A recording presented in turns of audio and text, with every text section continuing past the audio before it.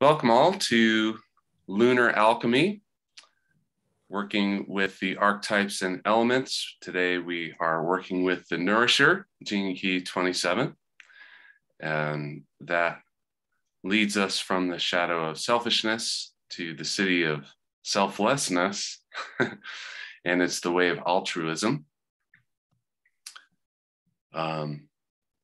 Welcome everybody. So let's talk about this particular gene key or this archetype. The hexagram looks like a mouth, but it also, which is kind of where some of the insight into this particular energy comes from. And when I look at it, it also, to me, resembles the symbol of an O or a circle, which is a symbol for wholeness. And so, Bella, I wonder what type of insights you have about this archetype that can kind of bring this element of wholeness forward, or of this this aspect of this energy that leads us in that direction. Yeah, we were in a community call right before with most of the people that you see here. And I got the dolphin. You know, the dolphins seem to be more advanced than we are in some way. And they are living in pods, and they sometimes do these things together, like even dying together. They seem to just have understood what it is to be together and do together. And also a pleasure of life. I believe they say that the dolphins are the only other species than the human that they think are engaging in lovemaking for the pleasure of it, not just for the biology of it. Yeah, that's the aspect of the pod is an interesting one in relationship to this gene key, because it describes both a collective mind as well as individual minds existing simultaneously. And it's almost like a dolphin has two separate modes going on concurrently. One where each dolphin shares all of their thoughts together, and also their own individual thoughts going on that drive each member of the pod. And I think it would be interesting to consider what's the difference in humanity between these two separate modes of thinking. Like, how do we come to share our thoughts in a deeper way with each other, that we could actually build that kind of a pod mindset? And is it even possible in our current bodies? I think that's an interesting question to consider. All right. So Bella, tell me more about this archetype from the standpoint of an individual. How does an individual come into this? You know, it's called the Nourisher, which, you know, it's like, to me, that title or that name or that umbrella for this energy, it feels like someone who gives, but in a specific way, someone who gives with an awareness of exactly what is needed by other individuals. How do we do something like that? How do we come into that kind of an awareness? Or how can this archetype guide us forward? Yeah, what I felt was important in the call right before was to actually become aware of the geometry that we have in ourselves, in our own perception of giving and receiving. And also that many of us don't have really good role models that have a balance in the giving and receiving, and that natural kind of infinity eight that it is, if we look at the energy in a bigger perspective. Yeah, for me, that is the first step, to become aware of our own geometry and also our own preference. Because as long as you have a preference between giving and receiving, it's almost like the beauty of either giving or receiving can't completely unfold, because you have a preference for being a giver or a receiver more than anything. And I was also sharing in the call before about, I feel like receiving ourselves sometimes it can also be in the relationship with ourselves. And I believe it always starts there. The same thing as in human design, we start with the individual circuitry, and then we have the tribal, and then we have a collective, and somehow they build on each other as the lines in the hexagram. So for me, this is the very basis. Here we are in the tribal circuitry, and I see in the chat as well, we do have when we look at the smile that goes from the sacral in the middle and then out to the emotional and out to the spleen, it's how we make babies and how they grow up to be responsible citizens or tribe members. So in here, it is that knowing what's needed to nurture the children so that they can grow up. And the harmonic gate is the 50. So it's the values that we are, the nurturing and the values that we are passing on is what happens here between the sacral and the spleen. Mm. Mm. So I agree that the 27 in its higher expression definitely knows what's needed. A little bit similar to the 19 somehow. They know what's needed. They are tribal, and they know for survival and for nourishment. You know. Mm. Yeah, it strikes me that it would require a deep, deep, deep individual knowledge that takes you kind of beyond your own uniqueness.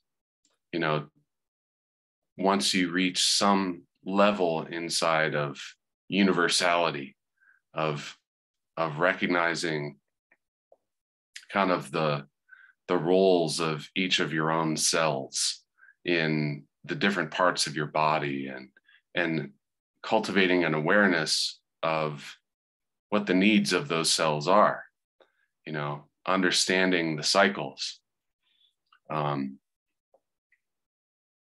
When I think about how cycles of life and death impact our individual choices and how we function as a society, it often makes me think about how most of our healthcare system, at least in the US, is geared towards extending life. And it seems as if we think about the life of a cell, like the life cycle of a cell, sometimes we need to, for our own health, we need to allow cells that have kind of moved through their entire cycle to be washed away, to be cleared out. And to me, that doesn't necessarily suggest that our goal for health should always be to extend the cycle of life for every single cell that we have. And that kind of like puts us up against, you know, that idea puts us up against a potentially challenging perspective, especially from the viewpoint of selfishness, when it comes to each human individual as a cell of the larger human organism. And, you know, one of the things that you mentioned about the dolphins in the pod is that sometimes in order to save a younger member of the pod, an older member might sacrifice itself so to ensure that younger member's continuation. And it just, there's a level of wisdom that I think comes in that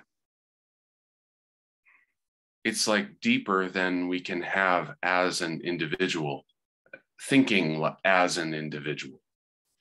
And because somewhere inside that genetic drive towards selfishness, that drive toward self-preservation, towards survival, is so strong in us as individuals.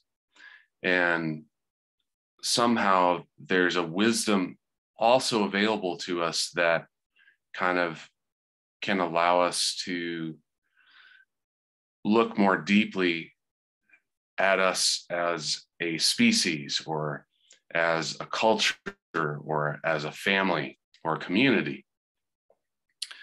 And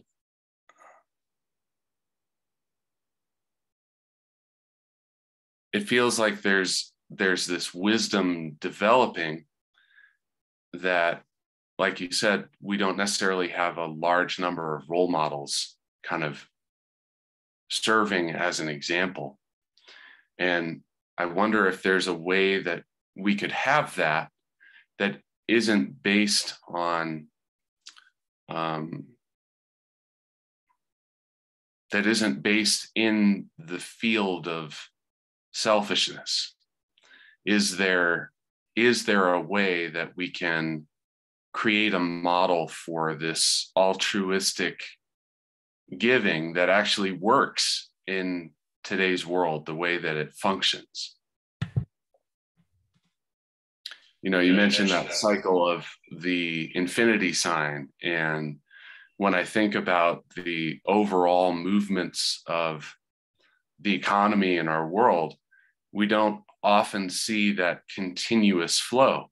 We see a lot of kind of one directional flow, and then kind of a lot of trickling in the same direction, instead of having this sort of constant flow. And I wonder if the way that we relate with money has a lot to do with this also. Yeah, that's a good question. I would say in the Gene Keys, when Richard speaks about this, he doesn't that much relate it to money, but more those kinds of basic survival thing, because it's tribal and it's within the tribe to get the nurturing you need to survive in the tribe. And definitely when it comes to giving and receiving, I believe that, you know, money is just one of those energies, giving and receiving, and it's that medium that we have chosen to pay for things or exchange with. You know, there is a little bit of that I feel that from the shadow frequency, it's like taking a jump to the gift frequency from the shadow frequency it's usually not a place, you know, that we can just change. That's why, like for me, it's often feeling the shadow inside of me, inside of my body, and daring to feel that. And then there is a door that I can't imagine that opens the possibility of something different. And I do believe it starts with the individual. I believe that when we change in the individual, that's when we change in the tribe, and that's when the collective is changing. I don't actually think that the collective is going to really kind of change down on an individual level. And I guess too that human design especially is speaking about that. It's the individual that wakes up, and we have spoken about that so many times, that the mutation happens in the individual circuitry, especially in this middle pillar, the 60 and the 3, and then the 2 and the 14, and the 1 and the 8, the 23, 43, where we have the nodes right now, and then the 61 and the 24.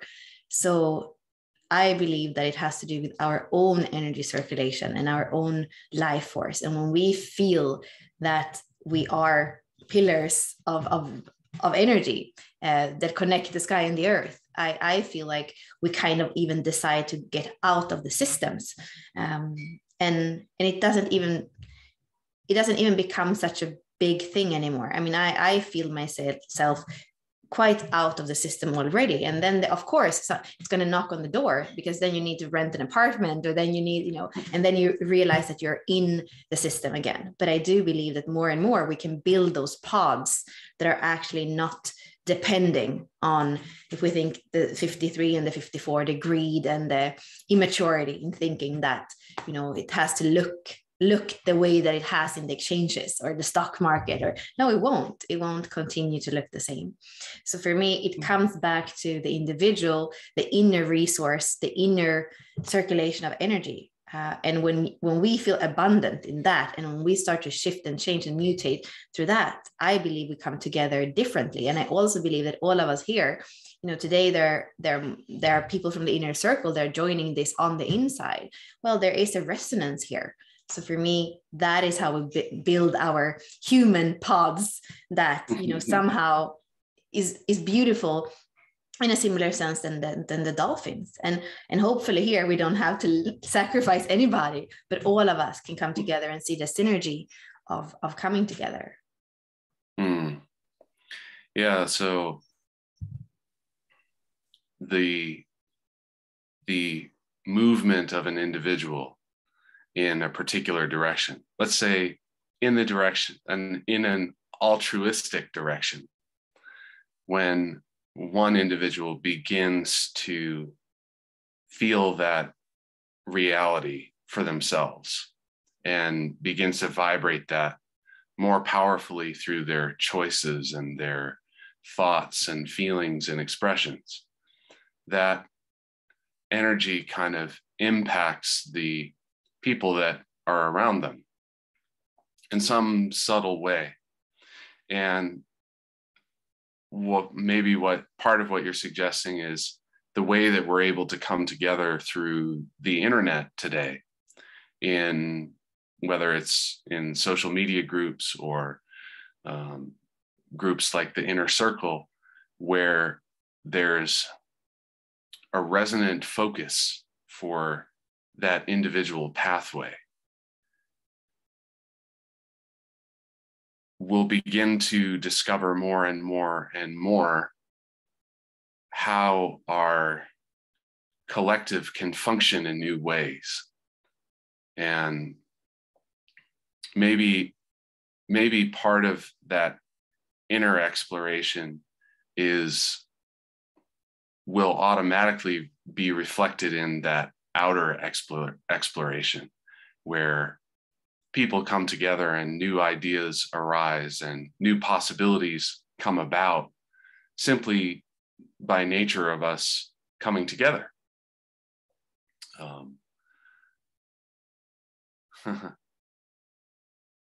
We have Jeremy mentioned about the 59 coming in, and I think that's an interesting way to look at this, because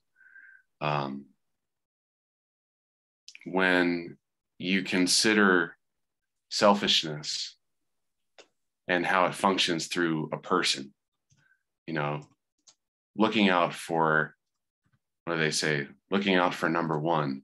You know, there's an inherent hierarchy involved in that viewpoint.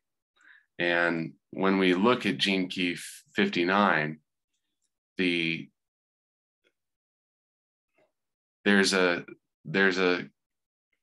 kind of a dishonesty around looking at ourselves in that particular way. We haven't examined all of the ways that we function yet. And it's almost like that 59 comes out of that deep self-exploration, the potential for it anyways, where intimacy can kind of blossom out of the awareness of the self and what does actually nourish us.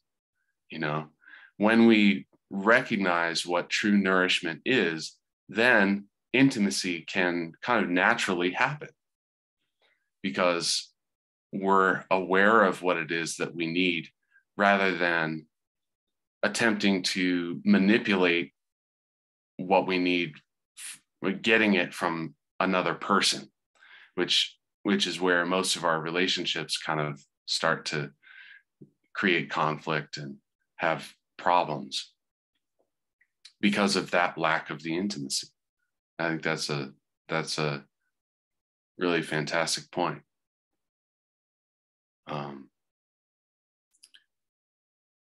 So Bella, I'm intrigued by this idea of the smile between the sacral and the solar and the spleen. And I wonder if you could tie in maybe some of the movements of those energies to this discussion of nourishment, because one of the things about nourishment that we know is we can experience a need and we can go out and take action to fulfill that need, but we may not necessarily satisfy that need in what we seek. We sometimes create more needs by a greater experience of lack of nourishment in that seeking that we follow. So how does this kind of play in with these other centers, creating this sort of swoop across the bottom? Yeah, I feel the simplest way of seeing it is that we were living, like I said, in tribes before, and then we needed to make babies, and those babies need to survive, because if we don't have a new generation, the tribe can't survive. So that is the basic way that we would explain this sacral smile. And the sacral smile would go, like we said, from the sacral, we would have the 59, the 59 and the 27 pointing out, and then they would meet on each side, from the spleen, the 50, and from the emotional center, the 6. So that's what we call the sacral smile. And for example, Richard Rudd has his whole smile in his chart. In a low frequency, in the society we live in today, where it's not really about the tribe. Yeah, you kind of have to fit in. You kind of have to, it's easy to think that we need to do all the things that we do by conditioned by society, which would have to do with, I have to give so that I'm accepted, so that I can receive, or I give in order to receive. Like with the 27 is where we could be at. The 6 could be setting up walls, avoiding conflict. The 59, like we said, it's not capable of intimacy because it's capable of making babies, in a way. So like the 6 says no, and the 59 forces itself, and then sometimes there are babies, hopefully the babies are supposed to get birth. But all this in the level of awareness that we are now, to function at such low frequency would be corrupt for where we are at, because there is a higher awareness. So for me, what we are seeing is that now it's not only to make babies and to have these babies survive. Like what we have in this smile is a completely new way of existing together, which is living through much more transparency and understanding what true nurturing is, which is actually even beyond giving and receiving in the geometry of that. But I did feel in the call before that we all have something, a residue from that geometry that our lineage, the people who were right before us didn't completely resolve. So I do feel we all have some residue in that geometry where there's still not a completely balanced geometry. I wonder, I feel like it's always both sides. Which side of the 6 and the 59 has like the most important window in? Is it intimacy that creates values and true nurturing? Or is the values and true nurturing that can help us to relate in a completely different way, where we don't have to kind of be in friction with each other? So, and I believe it is both ways. But this is, again, remember that these are very basic human needs. So how do we how do we balance, again, basic human needs with a high level of awareness? And I often always kind of say that is about embodiment. So how are we embodying those different frequency, the 27 in a higher frequency, which is the nurturer, the 50, which is the maestro, that has this aura that brings harmony wherever it goes. And then the 59 that is here to play and to kind of get under the skin, but not just sexually, in all kinds of ways. And then the 6 that can feel when something is off and can bring that to attention, or not even bring it to attention, but just walk into a room and calibrate what's there. So the embodiment of these keys for me is the bridge from like the very basic to actually embodying a higher level of awareness. Yeah, when you're speaking, it made me think of the suggestion of how parents kind of nourish their children within that first 7-year cycle, and how the presence of both father and mother is so important for a sort of a balanced providing of structure for that development. And,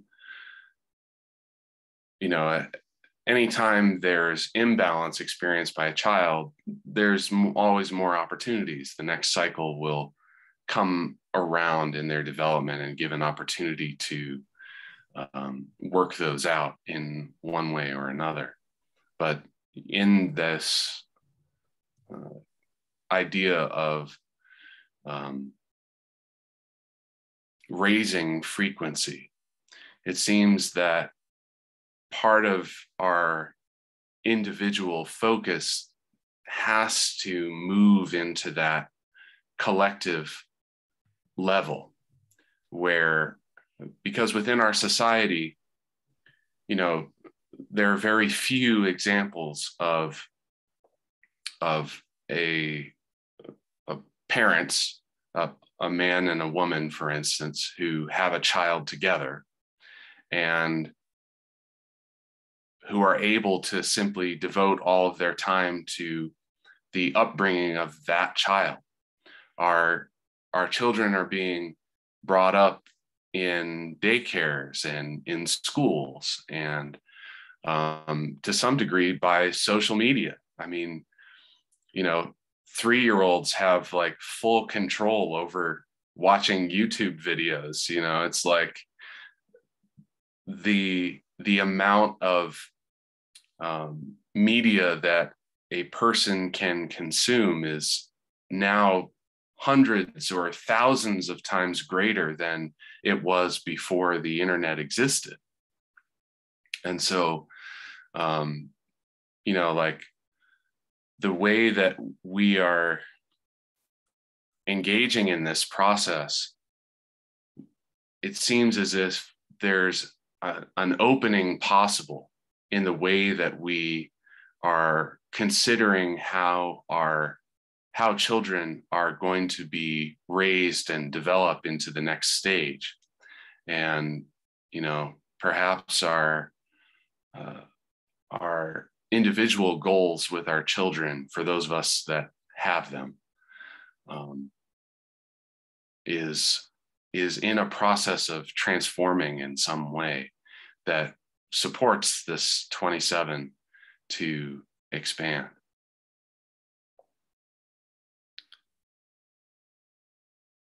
Yeah, I thought it was interesting. I posted something in the group today, in the bigger group, with the 27 and children needing both male and female to, I actually think I have it here. And it seemed to kind of create some reaction. It was,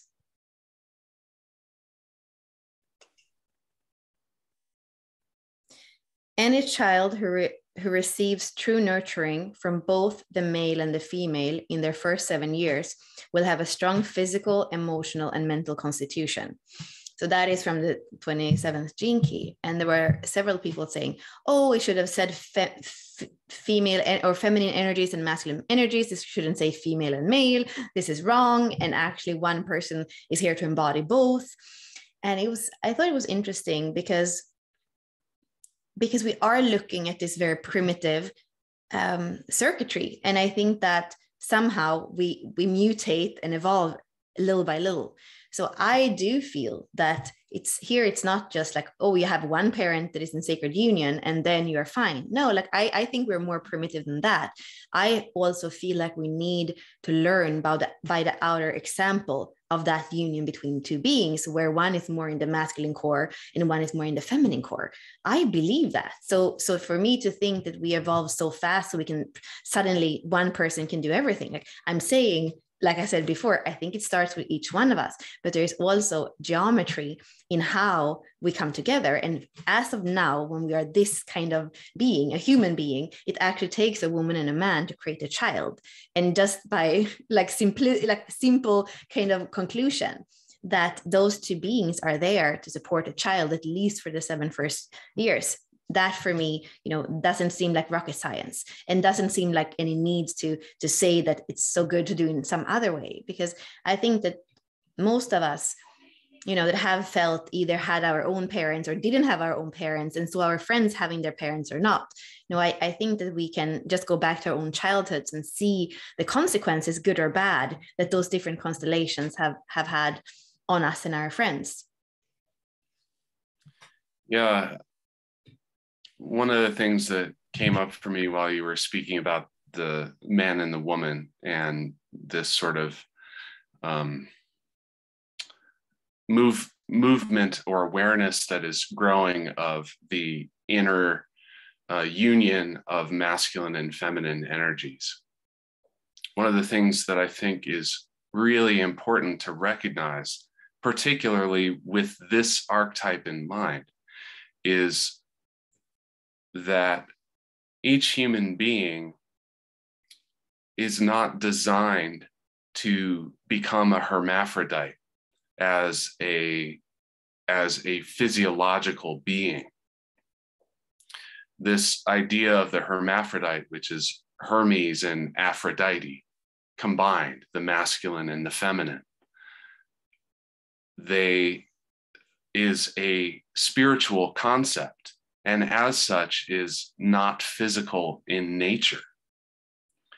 And when we look at the integration of our masculine and feminine natures, we have to also recognize those energies as they exist within our physiological body.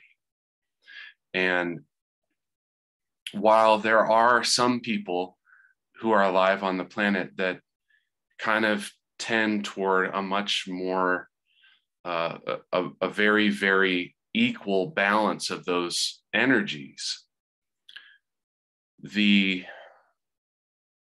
form that your biology sort of takes on, there is an energy running through the system that carries that particular charge, and it is needed to be nurtured in a very powerful way, regardless of the way in which your personality functions. So let's say there's a man who is extraordinarily feminine in behavior, in personality, in just the manner of operation. The function of that feminine energy is about working through the conditioning of that system.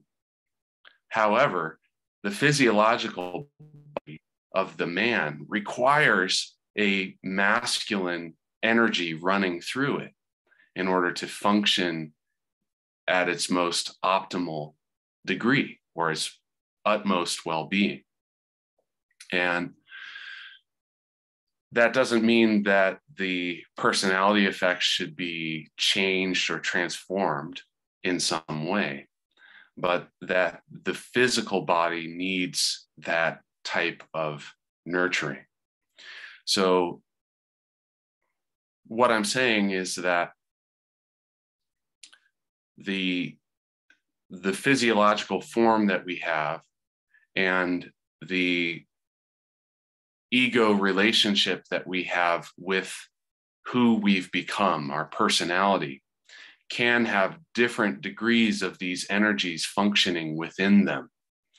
And that part of nourishing oneself as an individual involves a deep knowing, a deep understanding, a deep exploration of how these energies work within us, and honoring those energies for what they truly are, to the best of our ability, of course.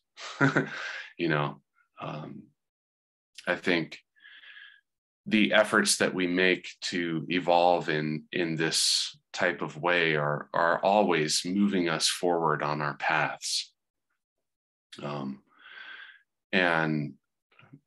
But I think, you know, sometimes within this idea of the masculine and feminine blending together, there are sometimes, you know, women who are attempting to engage more of their feminine energy are finding a challenge of blending their masculine directed personality in with this new energy. And there can arise some conflict in that experience, internal conflict, where a woman may say, I'm not enough of a goddess, or whatever, you know, the image is in the way that they behave. And that type of an awareness, from my perspective, is not exactly, I mean, it's a process, but if we engage in saying, oh, I'm just supposed to be this powerful masculine energy, and I'm just going to protect and, you know, support and provide and do all those things because I'm a man, we're not going to quite get to that stage of wholeness that we're seeking.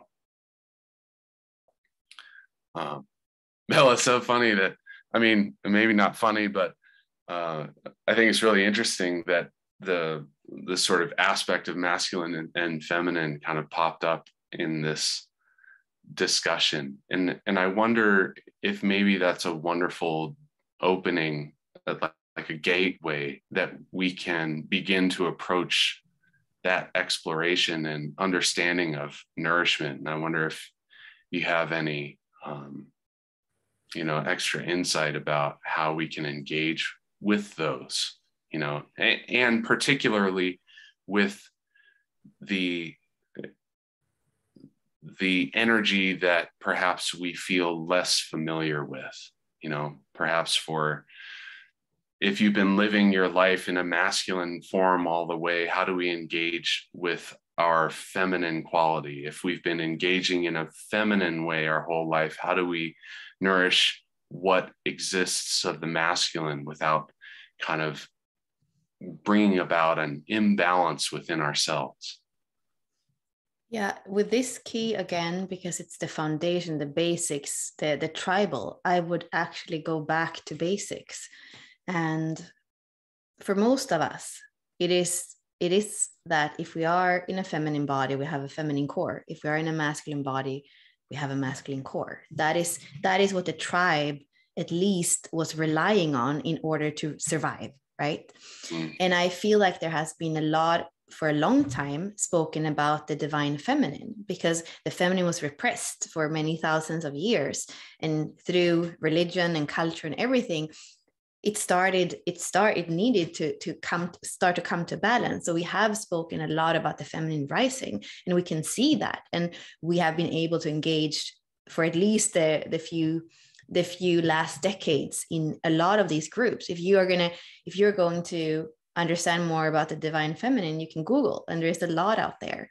I feel like there is much less about the divine masculine. because if the feminine is rising, the masculine is rising too. We cannot have one without the other.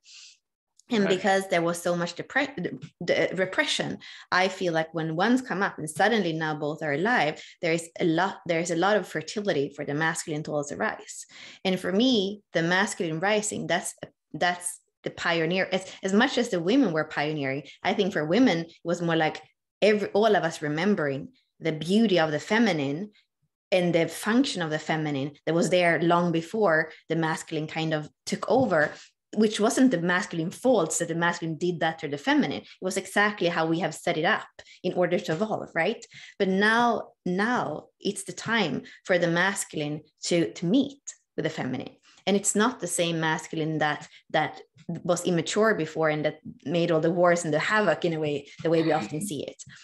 So for me, I think that the exploration now is to feel into the core of that being and have experience of that with the other, where we can actually be, where we want to rise together, rather than, because the feminine has also in the last 100 years at least made the man wrong for many things, because the pendulum always has to swing to the other side. So for me, true nurturing comes from experiencing that union between the masculine and the feminine. And I believe, like, I can just speak about, I think there has been, it's very simple here. I think there has been too much focus on masculine ejaculation, right? Everything, the whole porn industry is masculine ejaculation. What about feminine ejaculation? What about the water goddess, archetype 29, that comes from the sacral? And it's ready to go to the abyss with the other, to see the man and go with the man or the masculine wherever it needs to go in order to rise up together and commit together and be wholehearted and say, yes, that is the journey. So for me, we need that water goddess to come in and to say yes, and to receive the masculine wholeheartedly, because she has actually had more years to prepare for the journey that we're doing together. And I do say this journey happens within each one of us, but it's also so important to live it out in this body with the other polarity. As a woman, there is nothing more healing and more nurturing that I have experienced in my life. So I don't want to say anybody, oh, just do the inner journey. No, do the outer journey. Find that, I say it's like precious twin, that precious twin that is your polarity, that dares to go there, to feel everything with you, everything that has been repressed for thousands of years, that when you come in together and when you dare to open the waters, the waters that the water and the blood somehow, and the alchemy that happens when we go there. I feel it's a remembrance, but it's also when we come together, it's an awakening to something that's never been there before. And that could not happen with only the feminine awakening. It's impossible. Mm-hmm. Right. Yeah. It's interesting within the context of sexual interaction, how deeply that interaction and the way that our biology functions, along with what you're suggesting in that exploration around how do the waters of our sexual bodies function, it really brings that self-knowledge point forward in harmony with the other polarity, where, from a certain standpoint, the masculine energy, conservation is one of the most important qualities for the kind of development of potency. And potency is one of the most important qualities of that masculine energy itself, which kind of implies that the releasing of masculine waters or ejaculation, for instance, is something that has greater potency the less frequently it occurs. And in this idea of bringing up children in this nourishing environment, it's almost as if a reversal of the ways in which our sexual interactions have occurred for hundreds or maybe even thousands of years needs to be part of that exploration. Probably amongst many, many other ways that we can explore these energies emotionally and even mentally. Because, you know, within those emotions, we can find that feminine quality. Within our mental thinking, we can find that masculine quality, and applying all of those elements within. Really looks like a huge potential for alchemy, which, speaking of which, I think we should probably wrap up here and move on to the aspect of the alchemy that we're exploring with our solar members. So I want to thank everyone for joining us for this discussion and for your contributions on the chat. I think your collective energy, your pod, I really think it steered this conversation in ways that certainly I couldn't have predicted. And I think that the question that I early on asked about, well, how do we move from an individual thinker to a collective thinker and have that kind of happening? I feel like we're actually doing this in the moment, perhaps without realizing it totally consciously as it's occurring, because we don't have access to everything that's going to happen, or the directions we're going to shift and move, and how we're going to feel in response to your presence.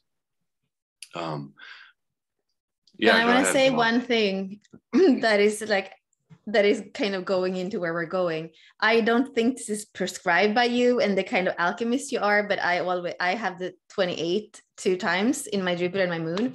So 2 days ago, I did the transmission of the 7, of the 13, of the 39, and the 62 right after each other. Okay. And it was pretty powerful. So I don't know if that's but I can say when I did them like that, you were speaking about potency. And yeah, I don't know, it actually did exactly that thing. Like I said, in order for something to leave, or in order for something to in order for something to be worked, you need to feel it. And I can say that I felt everything that I feel. You know, I have all these keys, and that's also why I chose them. It's my North Node, it's my radiance and my purpose, and it's also my ascendant and my other North Node. So all that in one. So I can, if people wonder if the transmissions are powerful, I can promise you that if you do 4 in a row that are your own keys, they are very powerful. I don't know if it's suggested, but if you can. Yeah, I love that you brought that up, Bella, because I know some of our solar members, you know, Kelly mentioned she does the marathons. I know that sometimes when you bring them all together, there is this synergistic effect. And occasionally when a person engages with the transmissions, there's not a deep feeling in every case of the power that is occurring, because it exists on such a subtle level.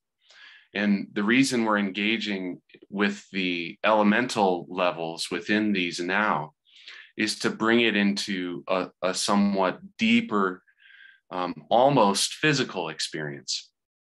But when someone reaches a certain degree of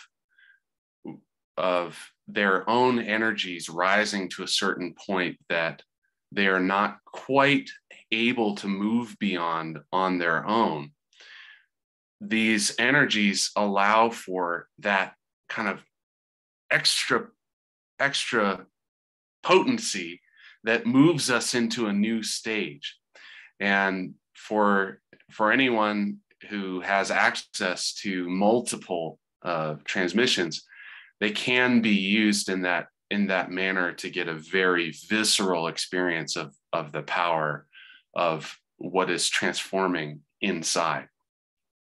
Although I always do like to say, you know, if you ever engage in those sort of like masses at once, that you're prepared for what happens afterwards, because you know, sometimes if we're carrying some potent shadow energy within us, it's not going to hide anymore. So, you know, you just want to be emotionally and mentally prepared for what happens in that process. Yeah, Terry, melting is a great word for that. Although occasionally, you know, it can kind of feel like an unleashing of negativity in our experience, which really just has to do with the mechanics of how the energy transmutes out of our form and through our awareness. It's not really one more thing that I put in the chat about that as well, which is, you remember how I was saying, and I think I'm saying this because you guys in the inner circle are here, and I kind of want to explain. I was saying to John before, when we do the transmission, I would like us to kind of end there and not come back on and speak about it so that everybody can have their own experience. And I thought that that was the solution. And now I realized, as I'm writing in the chat to all of you, that it wasn't actually that the main thing. The main thing is that somehow we are a pod mind. We are a hyper, I don't know, collective. So for me, when we're doing these transmissions on the call that we're soon going to go into with everybody's in the membership, I am still so tuned in to the container of all of us that I can't really let go. And somehow with that 28, you know, that is individual, that is my purpose. So, you know, that is like me, I have a lot of individuality, and that's also kind of where I guess where I tune into and where my mutation happens. I have not been able on the calls, even if I know that I can turn off my camera and I can go wherever, I have not been able to go to like completely with that 29, commit so much to the process as when I'm alone in the night and most people are sleeping. I have a completely open emotional center, a completely open ego center, have some openness in my chart, head and ajna. So it can also be that. But for me, the night is something that I love because I don't feel all the auras, and I feel in a space where I can go really deep because I don't have to like be prepared for whatever kind of gets thrown at me or something like that energetically. So that's my experience. And I guess for those of you that are with us, you know, it's just a suggestion to at least do one of them, maybe not 4 in a row, where there's very little energy of other auras around you, whether online or in the space, and just see the difference, how your body interacts with the transmissions. Yeah, thank you for that, Bella. One of the qualities that you're describing of going deep is about meditation. And while often in the West, we learn about meditation as something that an activity that you do. The deeper that you get into a practice of it and the deeper you explore it, the more you begin to realize that meditation simply describes a state of being rather than an activity. And the transmissions bring about that state. And when you give yourself into that state, you have a much greater access to your entire being, which is kind of, I think, part of what Bella is describing, of the feeling of self, you know, in this exploration of self and not self that we're involved in. Meditation is extraordinarily powerful because it is a full immersion with self. And in that immersion, we begin to recognize what is not self. What is this concept of other? And I think really powerful for that reason. So let's conclude our discussion and move to our secondary Zoom room for our solar members. You can click on the transmission link to join us there. And I want to thank each of you for being with us. We hope to see you again next week, or a future discussion that you feel intrigued to join us for. We love having you with us all. And I'm sending loving presents from my heart to each of yours. Till next time, we'll say bye-bye for now, and we'll meet the solar members in the transmission portal in just a few moments.